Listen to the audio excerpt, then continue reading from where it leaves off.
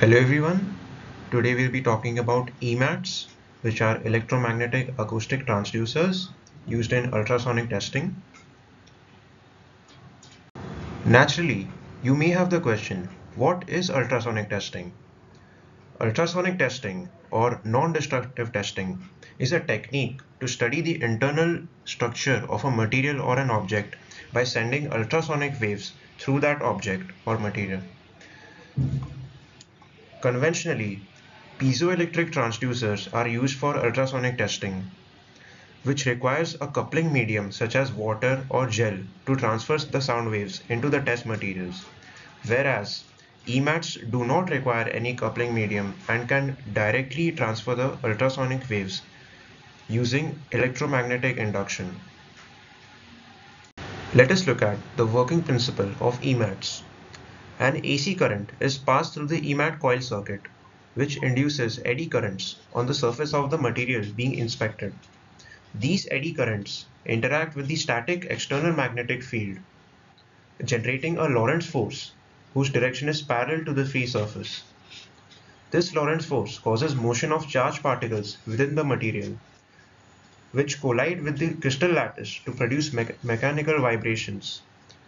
As a result of these vibrations, elastic waves are generated, or in this case, ultrasonic waves, due to the high frequency of the AC current.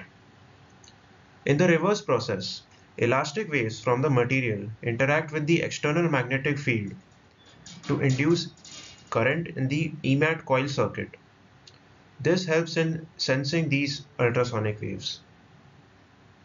Components of an EMAT. We have the following components: a permanent magnet to provide an external magnetic field, a current carrying coil through which an AC current is passed at the desired frequency. This fluctuating AC current will generate loops of eddy currents within the conducting sample.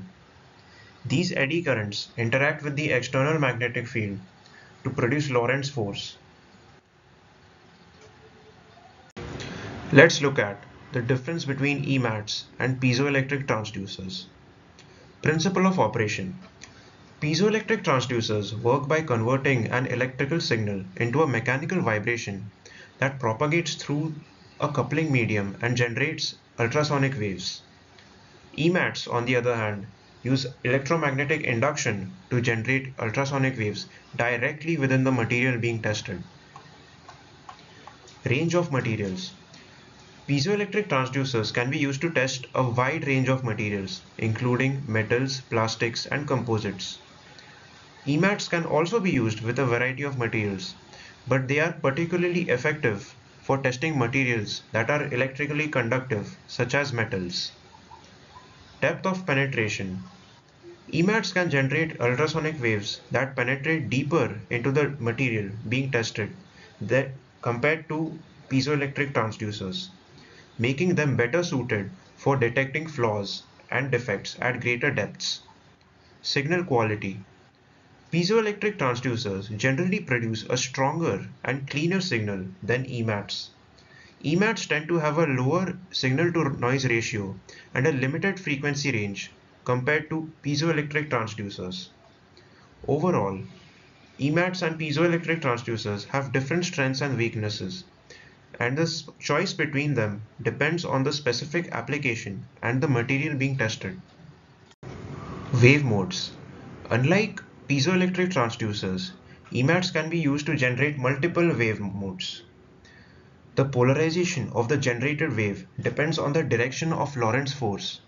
Hence, we can easily generate the desired wave mode simply by changing the orientation of the permanent magnet and the current carrying coil. Here we have two images. The first describes a longitudinal wave where we have compressions and rarefactions limited by the surface of the material.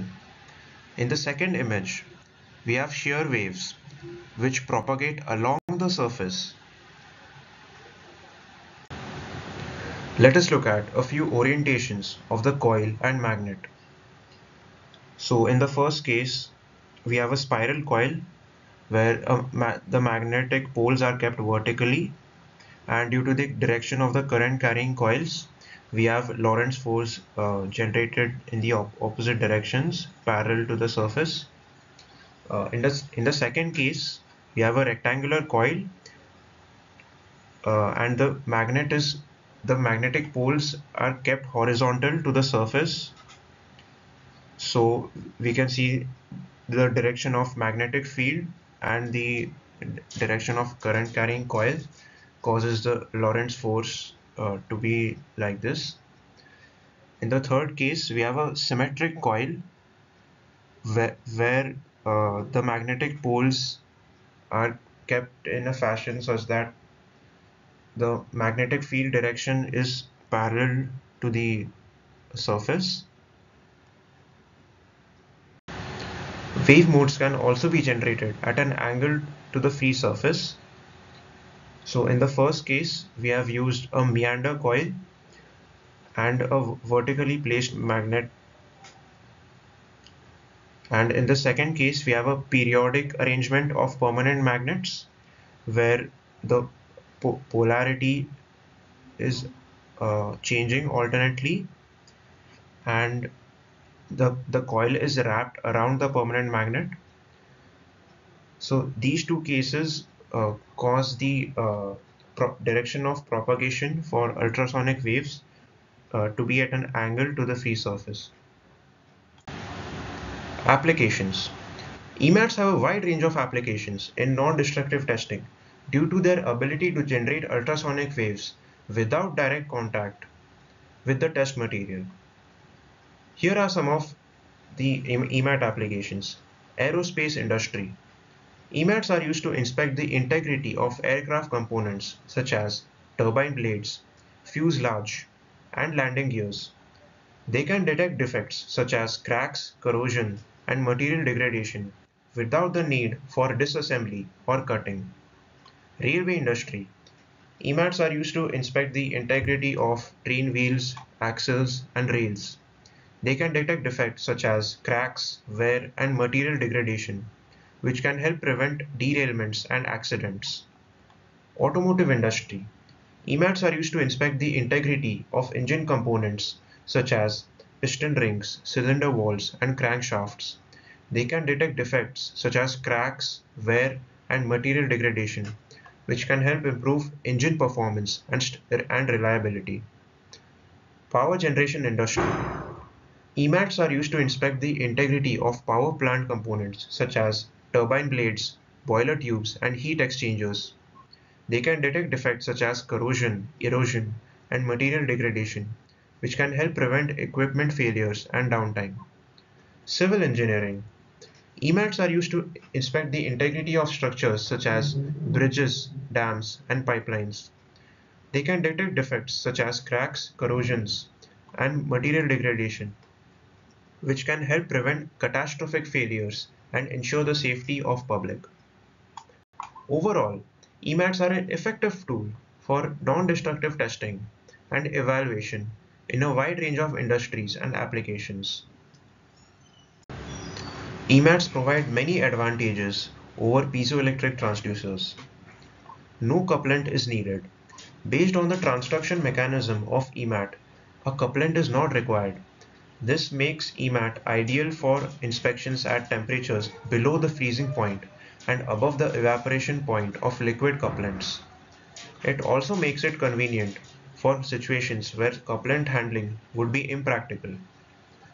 Dry inspection. Since EMAT does not require a couplant for transmitting sound, which makes it very well suited for inspection of very hot and very cold parts and integration in automated environments. Impervious to surface conditions. EMAT can inspect through coatings and are not affected by pollutants, oxidation, or roughness. Easier sensor deployment. Not having wedges or couplant, Snell's law of refraction does not apply, and the angle of a sensor does not affect the direction of propagation. This makes EMAT transducers easier to control and deploy. Ability to generate shear horizontal modes. EMATs is the only practical means for generating shear waves with horizontal polarization without high mechanical pressure or low density couplants that impede scanning of the part.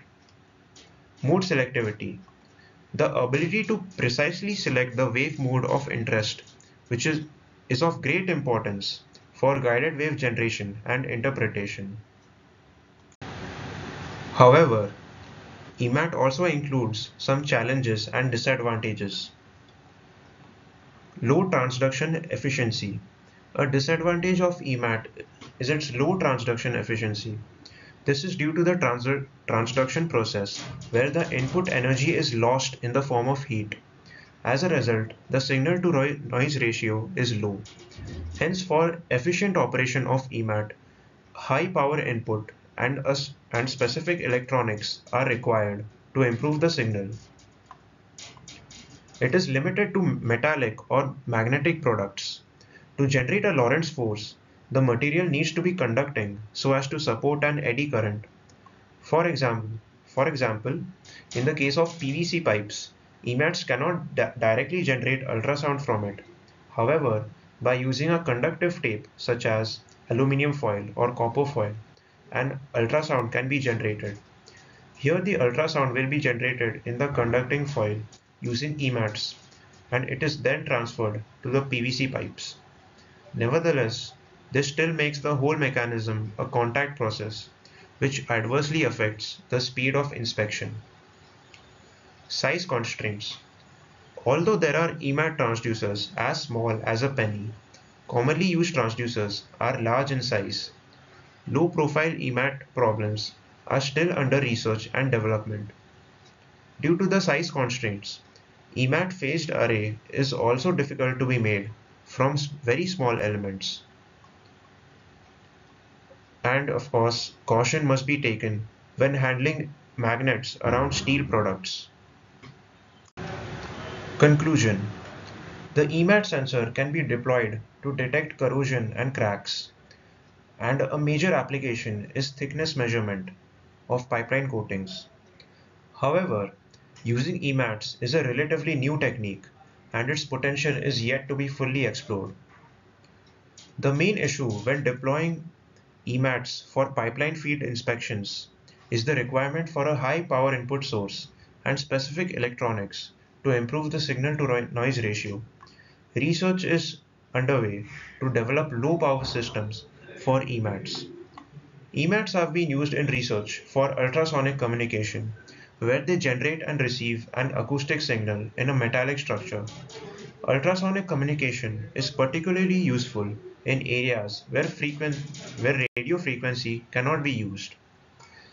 Thus, EMATs have a very promising future. So that was all in this presentation. Thank you.